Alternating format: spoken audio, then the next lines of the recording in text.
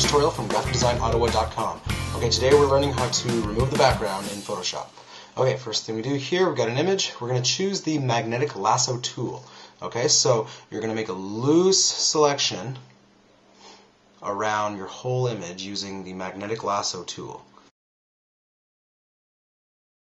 Now we're going to grab the basic lasso tool. We're going to come in closer, okay, and we're going to just perfect the mask. So the imperfections, we're going to fix them up. So by holding Shift, as you can see here, a little plus sign appears. That means you're adding to the selection this way here. Click Option or Alt, you get a little minus. So this removes the mask. Okay, so Shift for plus, Alt Option for minus. So we're just going to go around and refine our mask this way here.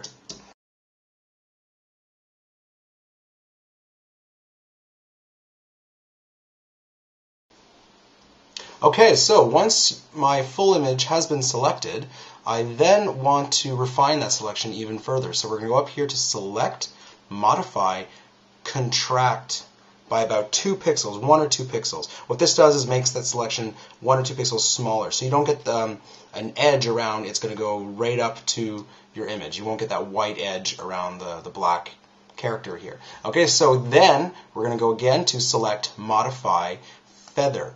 We don't want a very sharp edge. We're going to feather that by about 1 or 2 pixels. I'm choosing 1, okay? And that's going to feather our edge ever so slightly so that it's smoother. So when you put it into another background, it's not that sharp, okay? Now, that's it. That's it for our selection. What we want to do now, though, is we could just copy-paste removing the background or delete the background.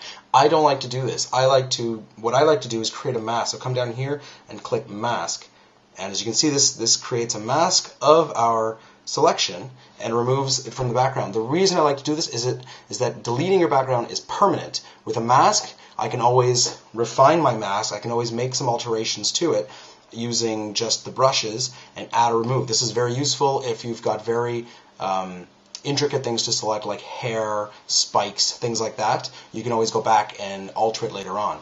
Okay, that's it for that tutorial. Thank you for watching. Don't forget to follow me on Twitter, IMX Productions, and visit the website, GraphicDesignOttawa.com.